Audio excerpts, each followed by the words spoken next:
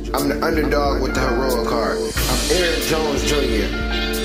I have to keep pushing for my kids. If I give up, what's that leave them with?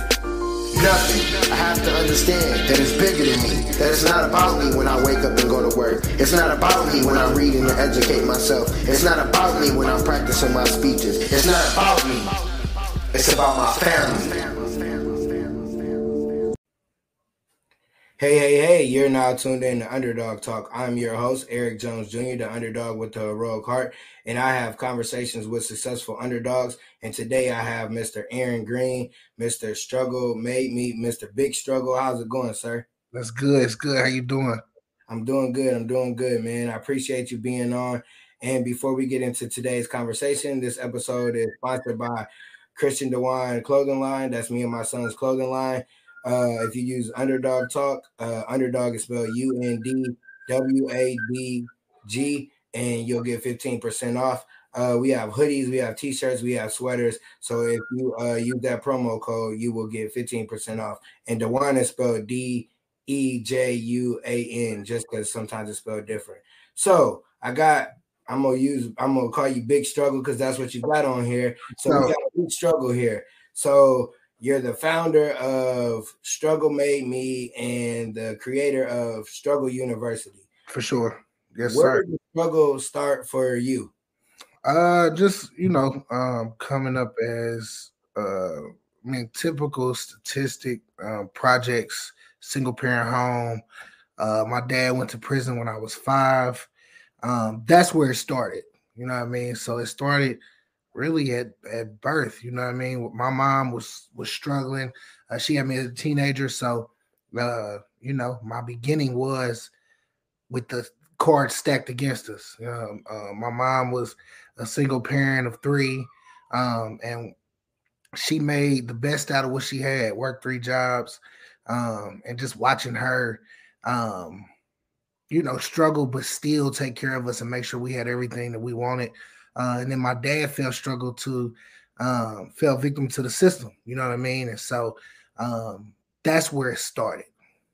Yep, I definitely understand. For me, it started at birth, being born with a disability, but then my biological dad passed when I was 3 because he died of cancer. So my mom, she had to raise me and my sister. So seeing her and seeing what I had to go through, the struggle definitely started early. So you got that struggle, your mom raising you, you got your siblings, you living in the hood. What's going on? What's life like? What do you have to overcome like on an everyday basis? Just, going to school. Honestly, just move. We moved so many times, living from neighborhood to neighborhood. I went to so many different schools. I think one of my main struggles in school was behavior. You know what I mean? I had teachers who didn't understand me. I couldn't focus, so I became a problem to them. And they didn't really take the time to really even help me. And so my mom just, instilled that being relentless. You know what I mean? She didn't care. We gonna figure it out. And that's really like every day was just different. Like I always had fun. My mom had a bunch of friends, so we was always at somebody's house chilling, kicking it while she went to work. It was sometimes where we went to work with her, just because she was trying to figure it out. Had an amazing family, so I could say we was in a struggle, but it didn't feel like the struggle because my mom made sure that we didn't feel our circumstances. Yep, that's definitely sound like a black mom back in the day. Like you ain't really understand it until you became an adult, and then you understood like bills and all this stuff. Like, oh, right. We really was struggling. I see why we was eating noodles and all this different stuff because of what you saw your parents do. So as a teacher, I definitely get what you're saying. Some teachers don't get it. When kids got a struggle in their life, when they, going through stuff, they behavior, they come into a place that's safe. They get to eat, they get to be with their friends. This is their safe place. It's more so of like, all right, this is your safe place, but how can we make education fun for you or where you can learn rather than, oh, this kid's a problem. And I definitely see it all the time being in the school, it's like, no, this kid just really going through something. Like home life is messed up. So when home life is messed up, you got to approach that kid a different way. So you said you moved around a lot and different things. So being a teenager, were you I'm gonna play sports, or did you do something else? Yeah, so as a teenager, so when my dad went to prison, they immediately introduced me to football. By the time I turned a teenager, I started getting really, really good. So I played on the west side for the Northwest Caps, the traveling team. So we literally was good. I played against a lot. I played with a lot of great players, and I played against a lot of great players. I went to Arlington Middle School, 6th grade. We was dogs. Like we had, my best friend, Mike Malone. I met him. So the crazy thing is I met him the week before we started 6th grade. So we played, the Northwest Caps played Ben Davis. I think there was a little Giants or something, Junior Giants or something. And me and him saw each other in the game, and we was going at each other. And then the next day on the bus, we got on there and sat across from each other and was like, hold on. And then ever since then, we've been locked in. And so immediately, my middle school started great. But on top of all of that, I was playing sports and doing prison visits, you know what I mean? And so my life looked a lot different than a lot of other people because those were the weekends that I would look forward to. If I wasn't playing football on the weekend, I was going on a prison visit, or I was at a friend's house or at the crib chilling with my siblings and my mama. So yeah, sports was a big, big thing for me as a teenager. Went to so 7th grade year, we started getting really, really good at football. Then 8th grade came, and Cathedral had actually came to a game to see somebody else. And my great-grandfather actually saw them come. My great-grandfather used to pull up to all my games. He'd back his PT Cruiser in. He'd sit on his car and watch me play. And then after the game, he'd give me a hug and give me $5. And that was our regimen my whole life, right? And so he saw Cathedral, and he was like, all right, I'm about to go talk to them. I was having the best game of my life this game. So the person they was looking for, I was smacking every play. And, he had mentioned my name, and they was like, hey, we want him to come shadow. And so, I always attest saving my life really to my great-grandfather, just because I knew the road we was going down. We was at Addicts. We had our little gang. And honestly, our gang was just a bunch of people that came from the same situation. So we stuck together. And that's how a lot of gangs start. That's why I hate how America portrays gangs, because honestly, outside of the crime and stuff, it starts as something people need because they don't have, right? And then you end up finding your love, or you finding that comfortability within a group of people who look the same as you. And a lot of times, whether it be protection or whatever, it stems into other things. But we had our little gang, and it was my guys. So yeah, and then after that, I went to Cathedral, and super culture shock. I had just came from a predominantly black middle school to going to a predominantly all white high school, and I was scared for real because I didn't know. I'm like, man, I don't know how to talk to them. I don't know how to dress like them. Luckily, we had uniforms, so it was like, all right. So I still got to get my Jordans, you know what I mean? Yeah. And so it was different, man. And I used to, when I first got up there, I met some of the guys, and some of the guys that were there came from situations like I came from. And so that made it better. But also the other guys on the team, like the white guys, they was dope people. You feel what I'm saying? They showed love immediately.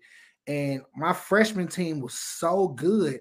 It was ridiculous. Like, so we was always together. And, I used to hide a lot of my dad being in prison because I was embarrassed. And so we fast forward to sophomore year, I'm playing varsity.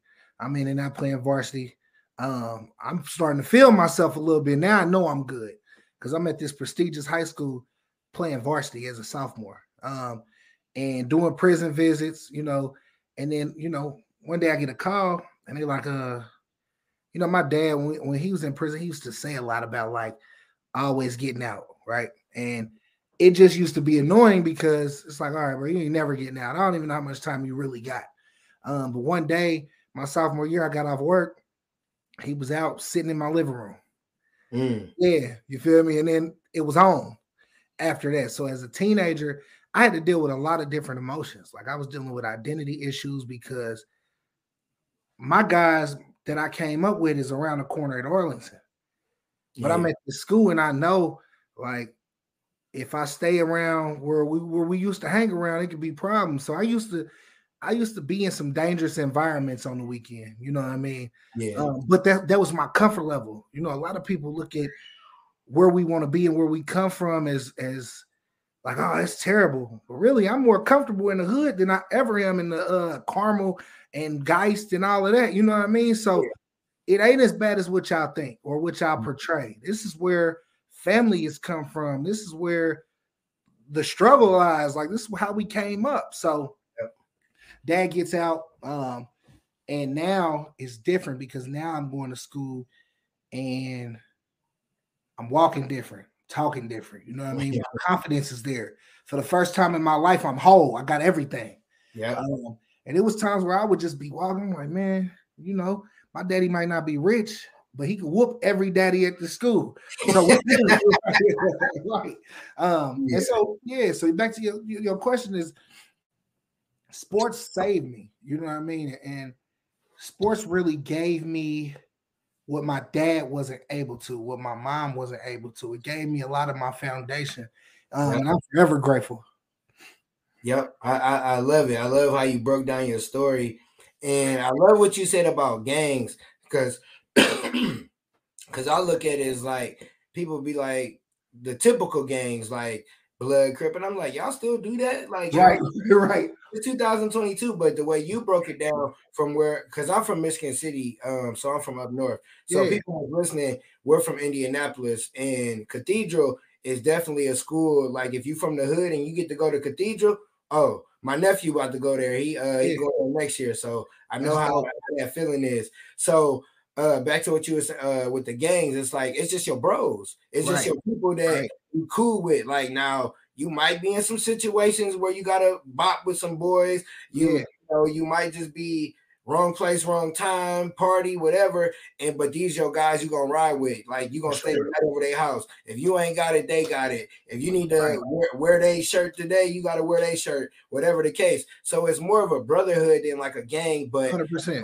From where we from, it's like these just my bros. But the outside looking in, like, oh, this, you know, it's like no, it's just like the dudes that play football at Cathedral or they play golf, or they parents is rich and they hang out. That's your bro. You're gonna do whatever. It might look different, but it's the same thing as this, my bro. So I definitely love how you broke that down. And then, like you said, the struggle is like what makes you comfortable. So I was married, right? We lived in Avon, but if you go to the left, you're on 10th Street. You go to the right, you're on Avon. I'm comfortable going to the left. I'm comfortable going to the gas station. I'm comfortable going over here and kicking with my bros. Like I ain't comfortable going here. Like I might drive down the street, police, woo woo. I'm in Hancock County. That's a whole different ball game. And if I go here, and it's like people don't understand. Like you comfortable there, but then when you comfortable there, just like you're doing, you're going back and you're making sure that the kids understand you don't got to do this. Absolutely. You don't got to live like this. You don't got to, just because your parents made that your option, don't mean that got to be your option. So I love that. So you at Cathedral, you playing football. I know you got to get some college. So how does that go? Like your pops is out, life doing good. You smelling yourself, football, y'all killing it. Like how does the rest of the high school career go for you? So even before high school, bro, I struggled with grades, and I never understood why. Like I would try to study, nothing would stick. I would do everything possible to pass these tests, and I couldn't. I don't even know how I passed the entrance exam for Cathedral. You know what I mean? And so it took me, being honest, it took me 6 times to pass the driving test to get my permit, bro. It was awful. Like I could not take tests to save my life. So my grades always was right above average. And that was only because my mama told me, you know, if your grades ain't right, you can't play. And I wasn't jeopardizing playing. So we're going to make sure we at least get a 2.1 around here. So junior year comes. Now I'm about to start varsity 100% of the time instead of just switching in and out. So now it's like, all right, it's on now. Now these colleges are gonna start looking.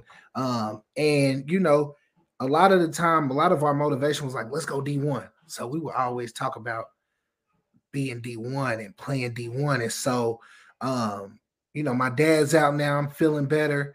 My junior year comes every weekend. I'm with my dad, right? And we did the same thing pretty much every weekend. So you know, he'd come get me. Then we would pull over in these apartments on Arlington, because he knew some people in there, and then we would go wherever we was going. We was gonna go around the world if we had to. And this one weekend, we had pulled over there, and we was outside in the car, me and my little brother, and I was like, man, I got a bad feeling about over here, and I don't know what it was. I just was staring at two guys staring at us. And I'm like, man, I don't want to come over here no more. You know what I mean? And so my dad got in the car. I'm like, yeah, I'm cool over there. We got to keep coming over here. So fast forward to that next weekend. It's my weekend again. He's supposed to be coming to get me. So I get off work. My mom calls and was like, hey, what's your sister's number? My grandma had just dropped me off at the house. So I'm like, why is she asking what's my sister number? Like, that don't make no sense. And so I gave her my sister number, but I could tell something was wrong. So I put the key in the door and I started hearing all these cars pulled back up. I'm like, hold on. I must have left something in my grandma's car, but I saw my mom, I saw my uncles, and she had told me my dad got shot. And I was like, all right, you know, we from neighborhoods, man. Everybody gets shot. You know what I mean? What we going to the hospital? What we doing? And she said it was over. And I said, damn. Like, so I didn't believe her. I'm like, well, would you come tell me this? So she wanted to drop me off at her friend's house. And I was like, nah, I ain't going over there. Take me where we going, because I still don't believe what you're saying. So we pulled up in them same apartments on Arlington. And his truck was out there. It was multiple bullet holes in the windshield, the yellow tape. And then I squinted when I got there because people was trying to grab me and hug me. I don't want to talk to nobody. I don't want to touch nobody. And I saw his body still laying there. And so I instantly get upset because why is he still out here? He had been dead for 2-3 hours. Why is he still laying on this ground? So it still ain't sank in yet. I'm still struggling with what's going on. I'm really talking to God in my head, like, man, what is you doing? How you give me back my whole life and then take it away from me? This is crazy. So, you know, I deal with that. And then everybody knows after you lose somebody, the hardest time is when you're sitting alone with yourself, right? And so I went through a depression period. I went to the funeral. And at the funeral, I was in like a trance, bro, until one moment, like the choir was singing, and then everybody turned around, right? And the whole Cathedral football team was there. And so, you know, for me, that uncomfortableness that I felt being at that school was the same uncomfortable feeling they probably felt coming in the middle of the hood to a funeral of a gangster. You know what I mean? And I don't mean to put that label on my daddy, but he was one of them. You know what I mean? He was really one of them. But the greatest dad in the world. You know what I'm saying? And so once I saw that, man, it touched my heart in a different way, because I realized like it's a lot of people that really, really care about me that don't look like me, right? And so life kind of got crazy after that. Football started to be really, really good, man. And my grades just failed. I couldn't focus in class, right? And so, you know, Cathedral did everything they could to like make me feel supported and try to help me, but I didn't know how to communicate my feelings. I really didn't know what I was feeling. Once again, I'm dealing with a huge identity issue because I want to go kill his killer. His killer was 17 and I'm 17. So it's eye for an eye. But at the same time, it's like, I'm a football star now. Like, what does that look like? You know what I'm saying? I can't be this. I don't want to be this person that life is trying to make me be. And so I battled with that for a long, long time. And then my senior year came, and my cousins, I used to go to their house all the time because they had triplets. And my cousin had a murder-suicide with him and my other cousin, killed him and himself. And so now, like, I'm dealing with that. And the triplets, all I can think about is them because I'm their cousin, but I'm really their big brother. You know what I mean? And so I didn't know how to feel. I just wanted to support them, but I'm still grieving. So, and it felt like every time I would kind of get a little bit towards getting over it, something would happen, right? And it just was ongoing all the time. Something happening. So at the end of my senior year, my grades didn't align with the SAT test scores.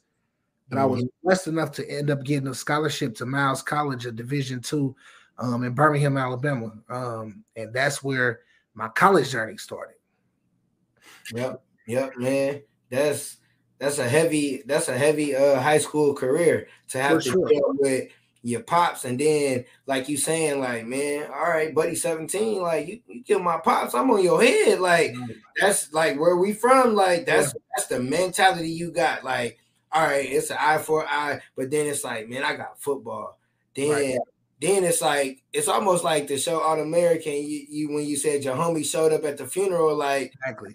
Oh dang! All right, these my bros. So I gotta think about what we got going on over here. So that's good that you was at a school like that. Because if you was in the hood, oh yeah, you would have been like, all right, I need somebody to go get me this, and I'm about to handle this, and we might not be talking because the situation could have been different. That's a blessing that you was at that school, even though, like you said, it was struggle taking tests. Like I definitely understand that. Like I couldn't even try out for basketball because my grades were so horrible. I remember my mom came to me in 10th grade, like crying, like, "Hey, can you at least graduate?" Because I was on the wrong path because my grandfather had just died, and that was like my homie, that was my best friend, and I was like, "Man, whatever, skip life. I'm just gonna do me." And it was like she was like, "No, I need you to graduate," and I graduated with a 1.7. Like I made it happen. I did what you said, Mom. I mean, I know the GPA ain't where it's supposed to. I got into one college, so it was cool, but it's different when you got to deal with stuff like that. Like you saying, like these cousins, you going over their crib every day, and now they gone. It's like, what? Right. Like as a kid, like how do you deal with that? And then it's like, oh, we need you to come in and talk to this. Talk to who? Why am I talking? Who are you? Are you the Fed? Like, why am I talking to you? Like, I don't understand. Like, I don't really talk to people. And it's so crazy. We don't understand that we need to talk to people. Absolutely. 100%. We understand counseling is good. Like going to talk to somebody and releasing what you got in you is good. Like, it's okay. I seen the post you said it's okay to be okay. I mean, not to be okay. To not be okay. Go talk to somebody. Like it's serious, or get around people that's winning where you want to be, and they can be real with you. You can't have them homies around or them friends around us. Oh, yep, man, you right about old girl. No, you wrong. You handle that different. You need to do this and that. And if you don't have that somebody to talk to, you need it.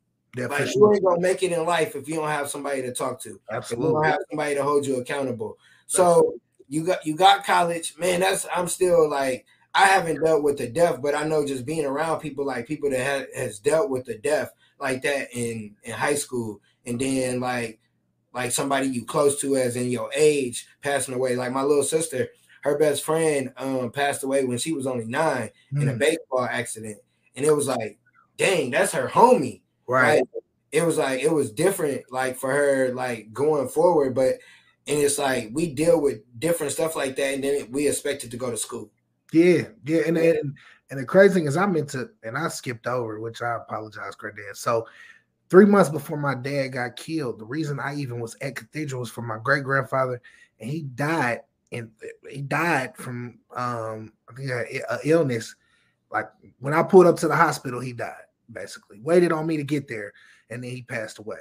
And that was my best friend, like my great grandfather and me. Like that was my guy. They called me his kid because that's how close we was. And so like I lost him 3 months before my dad on my dad's birthday. And so you know what I'm saying? So it's a lot of weird stuff like that was happening. It was just like, how am I supposed to even function? Yeah. And a lot of those feelings, like you said, you got to talk to somebody because all you do is suppress them to get through. But eventually those feelings start to come back out and they manifest into different problems. And so we gotta stay ahead of the game. So, one thing I preach to people is just separating trauma, right? And so why I said it is because we have these issues back to back, and we have these feelings that grow: anger, depression. You know what I mean? And it's like, well, if you separate it and take care of it each time. So if you got childhood trauma that's feeding into your adult trauma, that all of that is going to seem like one, when really it's totally separate. And a lot of your adult issues, if you can address your child trauma, your adult issues might not be as bad. And so you got to kind of separate it out in yourself. It's a lot of self-reflection that goes to it, but I didn't get to that till after college. You know what I mean? And yeah, so I definitely understand, because I was the excuse me, I'm the same way. Like you understand, like it took for me to go to actual counseling to realize it was some childhood trauma that was affecting my adulthood. And it's like you don't really realize it, like being in relationships. Like when you're in a relationship, you got to know that person, how they was brought up, because we all brought up different. Like my mom loved me, but we didn't say I loved you or hugged you or stuff like that. So it's like I know that she loved me because she my mom and the stuff that she did, but I never heard it. So it's like I got a kid now. I gotta be like, I love you, son, and this and that, or to a sister the same way. And it's like it's weird to do that, but it's like it's necessary. And it's like we gotta unlearn what we learned up into a kid, because a lot of like nowadays, people always into other people's business or in the streets. It's like if you was in that situation, what would you do? Right. You're not in these people's situations, so what would you do? Because somebody else might have been in your situation and pop, little buddy. Yeah, for sure. Especially from around the way. Yeah, they would have, hey, yeah, you killed my pop. Yeah, I'm on your head. Sure. Yep. And so it's like people are in different situations. You never know what you would do in those situations, but that's why you talk to people. Like you said, it was a murder-suicide. We don't never know who like nobody knew I ever attempted to commit suicide when I was a kid. Nobody ever knew, like nobody, until I became an adult and I started telling them my story. Yeah. But like life was like hard. Nobody understood. I'm a kid in the hood, but I got a disability. I'm totally different than everybody else, but nobody sees that because everybody treats me normal. Right. So like, oh yeah, you just got the same. No, I trust me, I don't. Right. I don't understand the issues I got. So it's definitely like when you don't have people to talk to, you got to have those friends, and some of those friends ain't good for you. My mom, like your parents, I'm sure your mom told you, hey, don't hang out with them. And then in life, you realize, hey, I shouldn't have hanged out with Buddy. I'm glad I stopped hanging out with him. Now look at what's going on, because you got those friendships, but your parents know, like, no, you can't hang out with them. But it's like, this the only friend I got. This the only homie that I can go over his house and his mom know me, or I can get a hot plate over here, or I can stay the night over here. Right. I can go over there where you want me to go over. They don't like me. So it's totally different. So not to get off subject. So you go to college, and how do you start Struggle Made by Me? Like, I know it's probably a different time frame, but how does college end up, and then how do you start with the struggle? Yeah, so I got accepted into college, but then I took this test, right? And the test was like, it was a mental health test, kind of like see if I got a learning disability. So then I ended up realizing that I was partial dyslexic and I had ADHD and never knew it. So a lot of the times when I'm feeling less than and feeling like there's really something going on cognitively that I'm struggling with in school. And I think a lot of times, a lot of doctors will put that on Black kids, like, oh yeah, they got ADHD, right? You know what I mean? Yeah. But partial dyslexia is literally still seeing things and can't remember, can't really study. So a lot of my problems was that. So, but they had this thing where, since I had this learning disability, they tried to give me like these little requirements where I could take a test by myself. So I'm looking at them like, ain't no way y'all about to put me in a room by myself to take a test and I got my phone on me. Like, y'all tripping. I ain't stupid now. But I turned down all of that because I didn't want to, I ain't need it. I was going to figure it out. So in college, I went to Miles College. I got a 3.0 every semester, right? Something started clicking. And Cathedral was extremely hard. So a lot of stuff I was dealing with in college, I'm like, oh, this is easy. All I got to do is do my homework. And I had to do that at Cathedral.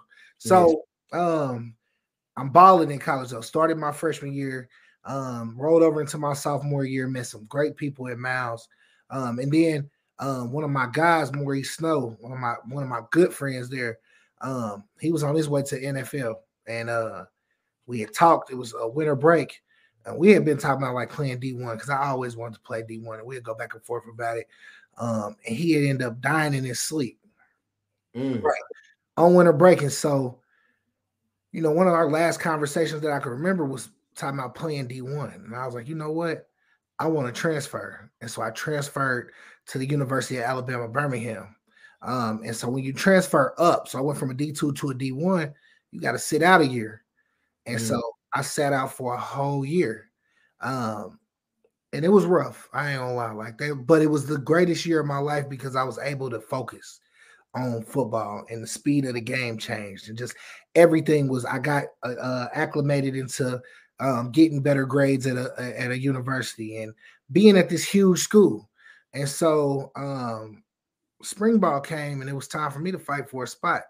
Well, when it was time for spring break, one of my best friends in the world, his name was Money Mitch.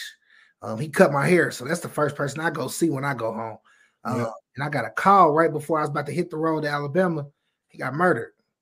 And so it's back to back. I can't shake it. And all of this played into my mental health of being in the city because I was paranoid, right? So my spring break, I'm at a funeral for my best friend, one of my best friends. And so being traumatized, I came back. I started in front of 110,000 people at Ohio State. That was one of the pinnacles of my life. Like now, because me and Mitch had this thing where if I ever went to the NFL, he was going to be the barber. So we was going to travel around. We was going to get this money. And so at Ohio State in the third quarter, I got pushed in the back after a play, landed on my kneecap and something tore. And I knew it was over, right? So I go to the sideline and my replacement go in and he get hurt. I'm like, damn, they whooping our ass out here. What is going on? So I put my helmet back on and played on one leg. And I played the rest of that season hurt because there was no way I went through all of this just not to play. Yeah. And, you know, my mama, me and her going back and forth about staying there. We struggled financially. Like, you know, my grandfather, so my great-grandfather had died, but his son, my grandfather, my guy, he used to send me like $25 a week. My mom used to send me what she could, you know, and I'm all the way out here. It was hard, you know what I mean? And so, but I got my scholarship after that season. And so now I got a little money about myself. I'm living in a house off campus. We doing it big. So I played my senior year. Grades still good, but in the seventh game, my knee just wasn't getting better. And so after my seventh game, I'm like, man, it's over for me. But I got in the gym, like I was about to get this knee right. And then the coach called. So they gave me a chance to try out. I had an amazing tryout, but was still injured. So football was over. I got a second opinion. It was like, you ain't gonna be able to walk if you keep going. And that's when I walked away, right? Yeah. And so I graduated. You know, I gave my diploma to my mama because I did that for her. School really, I hated school. Yeah. But during that depression, I'm like, man, one thing that's been consistent in my life is football. And now that's over, but struggle, right? And every time I struggled, I found a way to turn it into some motivation and go forward and figure it out, right? I could have tried to find my dad's killer. I could have tried to find Mitch's killer, right? And do whatever it was going to do. But I chose the harder route and stayed focused because I knew for a fact that I didn't want to go to prison like my dad. And Mitch would have been pissed off if I would have went and killed somebody and went to prison for the rest of it or got killed. So everything I did was in their name, right? And so I created Struggle Made Me. And I used to make these little terms just to keep myself focused. So Haters' motivation was first, and then League Bound was second, and then Struggle Made Me was the last one. And I've been running with that. And so I had my brother Shino, a tattoo artist and an artist. I was like, man, make me a logo. He put the boot on the shirt. He created the boot, and I put him on the shirt and sold out in like 2 hours. And then I was like, all right, so I flipped the money. I always been a hustler my whole life. Cathedral, I sold DVDs and candy. I took pictures on the canal. I always was a hustler. I told my dad when I was young I would never sell dope, and I didn't. And so I found other ways. I used to shoot dice all the time. So when I ain't had no money, I used to come home with bankrolls. And so it was like, all right, this is it. So I put it on a sweatsuit and wore the sweatsuit out. and I probably had like 70 orders. So I ordered like 50 sweatsuits. And it came in and they sold out in like 4 hours. And then after that, it's just been wildfire. And I always been a relationship person. So like I got, celebrities in my clothes. My best friend is in the NFL. So I was always sending him stuff and he would get it to some of his teammates. And Struggle Made Me just been something because I love doing motivational speaking. It was clothing that could speak to people when I couldn't. It was important for me because I want to always encourage people to keep going. Yeah. Yep. I love it, man. I love it. That's like, it's crazy. You keep getting these, you had to go through several people dying. Like I've been fortunate enough to not have people like close to me pass away. Yeah. Like that, except for my grandfather and then my grandma when she passed away. But Right. I was kind of like older and I could kind of handle those situations. But like the struggle, yeah, like people don't get it. Like it really made me like going to play. Like people was trying to make a basketball team. I was just trying to be able to play on the basketball court outside. So it was like if I didn't go and work on my game or work on me, I wouldn't have been able to do that. And now it's like I'm able to do anything because I'm able to. You're able to turn that struggle in one area. It's like, okay, I know a challenge is gonna happen here. Now you done been through way worse. Now it's like, oh, this easy. This ain't nothing. I had to go through way worse. It's kind of like what you said. You was like, Cathedral was hard. You got to college, like, oh, this ain't nothing. This and sometimes people don't realize the hard shit that we go through in the beginning is what's going to get you through at the towards the end and towards the middle because you already went through all the hardest stuff you had to go through. Right. Like and that builds the character who you are. And I love what you do with the kids because I had a mentor program that was called Young Kings because I was coaching and it was like a player on my team. He was one of the better players and his mom was like, hey, his grades, he acting up. His mom and dad come. So I'm like, all right, you can't play. You got to do this. I discipline him.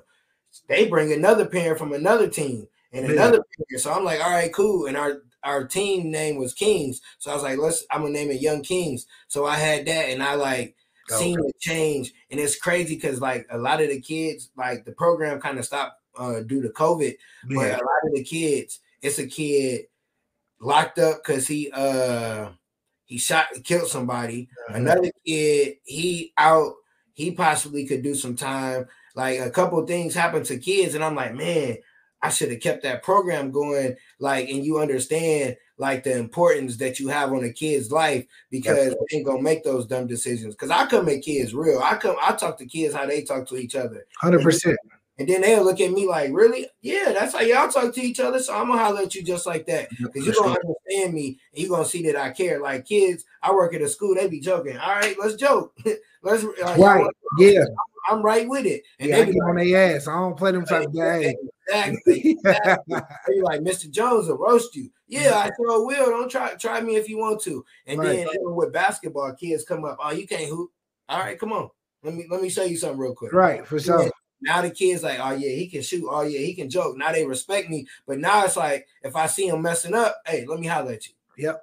Like I can talk to him because they know I'm cool. They know, all right, he's looking out for me. He's not coming at me like talking down to me. Because I learned one of my first lessons speaking, I was out east.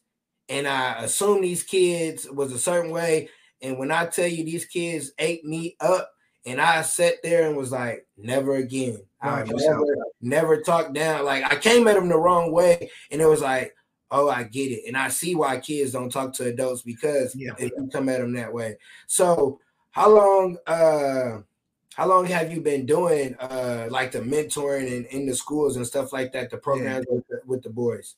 So I actually started so after football and everything was over, I started working at DCS. I worked there for 8 months, made an impact, learned a lot, but I wanted to be more hands-on with the families. I wanted to have a part in their success by just pouring positivity into them. And so for the last 8 years, I've been working with system-impacted youth and families. And one thing that I learned, and it's crazy because I learned so much from them. A lot of my families have helped me heal because we've talked, they've shared their experiences, we've created safe spaces, and just getting to know these folks, and these is my family members now. Once I get you on my caseload, this ain't no job for me. Like I do this for real life. So we family. Anybody I come in contact with, I always try to leave an everlasting impact on.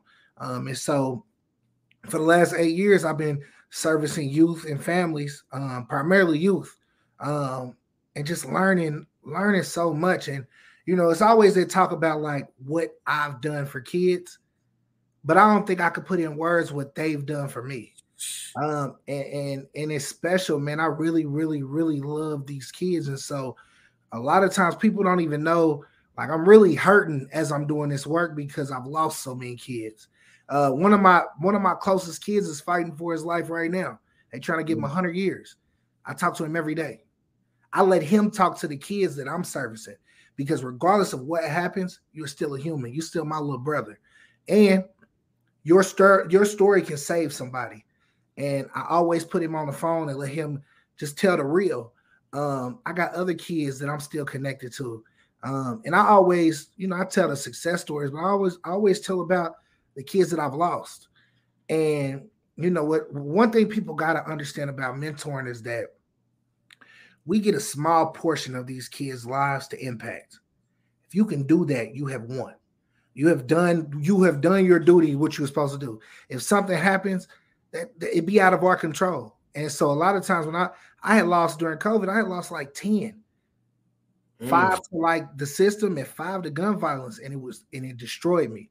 Like my heart is still broken because working with kids, once they your friend, they your forever friend. Like I can always call my kids and get on them, and they know it comes from a place of love because we done did all that. Like it was times where I would meet a kid and he'd be ready to fight. I'm like, shit, let's fight.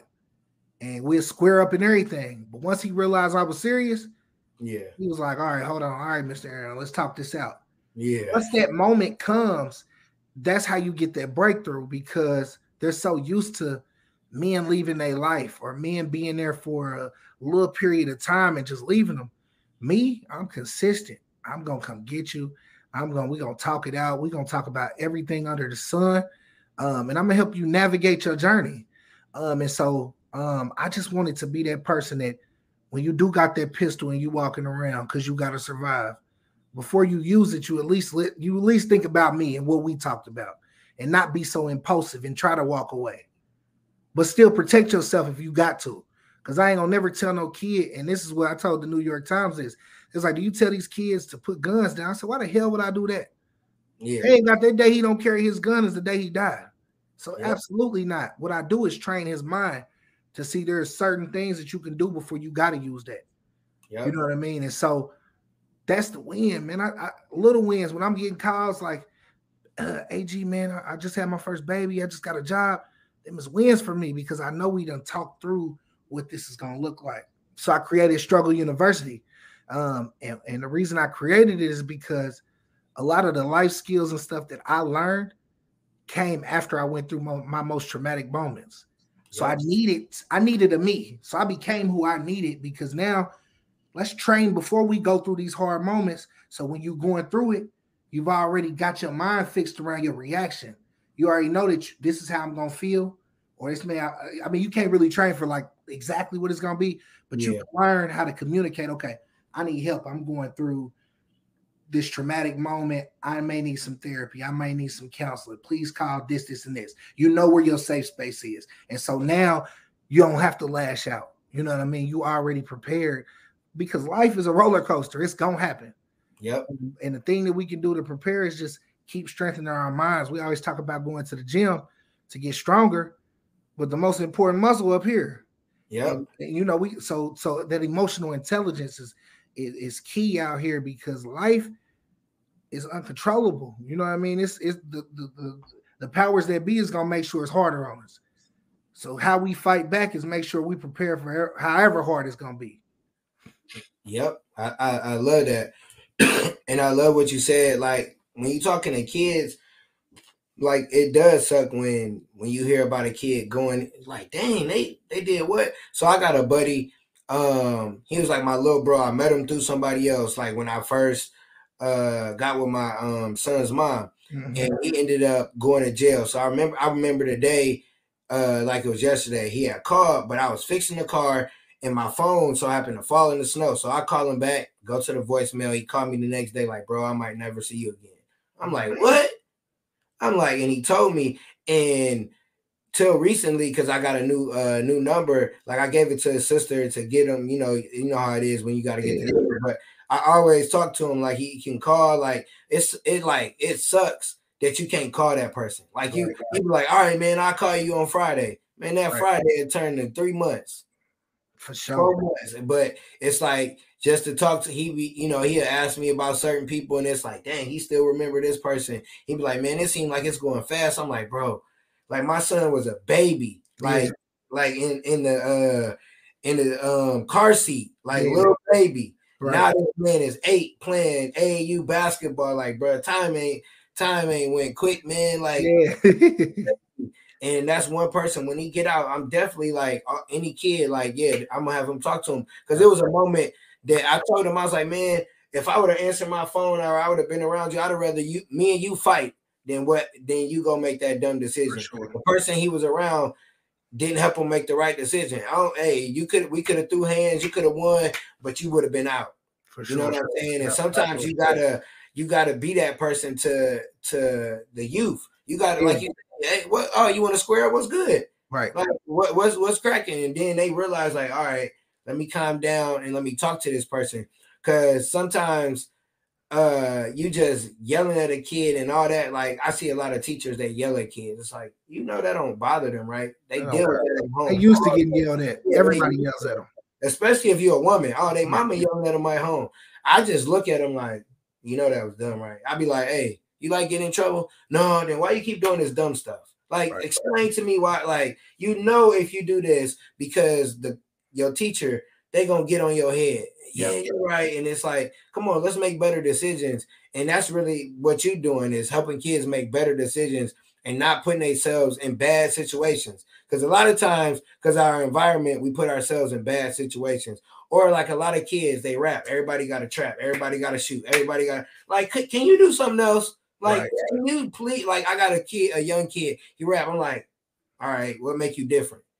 Right. Versatile. Okay, then stop talking about the same shit everybody else talking about, because you're not versatile. For sure. Like, if you want a lot of people to listen, you really got to do something different. You can't do something different. Gang, bang, boop. No, that's boring. Everybody talk about that. Talk about something different. And I love like the university, like, because everybody got like a university, and that fit. I love the logo. I seen I appreciate it, bro. So coming out, and it's like it fit. When I don't know, I think I seen you through Desmond thing, because you was at the first Men in Black gala. Yeah, Men in Black gala. Yeah. And I was like, man, buddy, okay, I like what he doing. And then I seen Underdog, because I'm an underdog. Like, that's who I am, and that's what the show is about, having people on and talk about, like the struggle. Like, you gotta struggle for real. Yeah. Like, I appreciate what you do with the youth, and I think I gotta have you on for a part 2, so we can kind of really have that conversation between two men that actually work in the trenches. For sure. It's different when you work, like, it's different working with youth, but when you working with youth in the trenches, they got to deal with real life shit where they could go to school and might not make it home. Yeah, it's a different kind of conversation. But I always ask my guests to give 3 tips. I need 3 tips for people that's going through a struggle right now. It might not be somebody got killed. It could be they lost their job. It's their kid acting a fool. What can they do right now when they hear this episode? Okay, so 3 tips. Number 1, find your safe space so you can decompress. Life is gonna life. Find somewhere where you can go where you can get back to who you're supposed to be. That's number 1. Number 2, trust the process. Life is gonna life. Trust that everything that you're gonna go through is going to help you succeed. And everything is like a test, right? Number 3, love is more important than any other emotion. So love a little more. Even when people seem to be hating, love a little more. Love on yourself. That's key. If you can love on yourself, it's going to show other people how to love on you. And that's my 3, man. Let's get it. Yeah, I love those. I love those. Definitely got to love on yourself. Like if you don't love, like no matter what your circumstance, no matter what situation, no matter what, if you love on you, you'll get through that. And that's how I'm sure you got through that. That's how I got through that. Like loving on myself and understanding, like, hey, this who I am. This what I had to go through, but that ain't gonna stop me from being who I am. I need a quote from you. I don't know if it's your quote, a quote you seen today, whatever, but I need a quote. A quote. Ooh. I'll give you the Struggle Made Me quote. You are stronger than what you go through. Definitely. You definitely stronger than what you go through. So let everybody know how they can reach you on social media and how they can, get in touch with you. All right, Big Struggle. Struggle Made AG on Instagram. Struggle University 2022 on Instagram. Struggle Made Me on Instagram. That's the clothing. Aaron Green on Facebook. Anywhere you put Big Struggle Made Me, you're going to find me. I ain't hard to find them out in the trenches. Yep. Now they can Google you, and it's all good when they Google you. I understand. So thank you for coming on, man. I appreciate everything you did. Like I said, I want to get you on because I like to hear people's story. I like to, get to know people, but I definitely want to have you on to have like a different kind of like a conversation where we can really talk to. It could be for the youth. So I always like to give my flowers to my guests. Like everything that you do is what the kids need, man.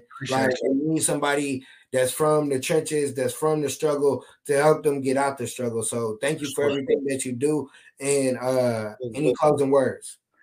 Hey, I just became who I needed to be, who I needed. Let me try that again. I became who I needed when I was 17. Boom. I love it. On that note, peace, one love.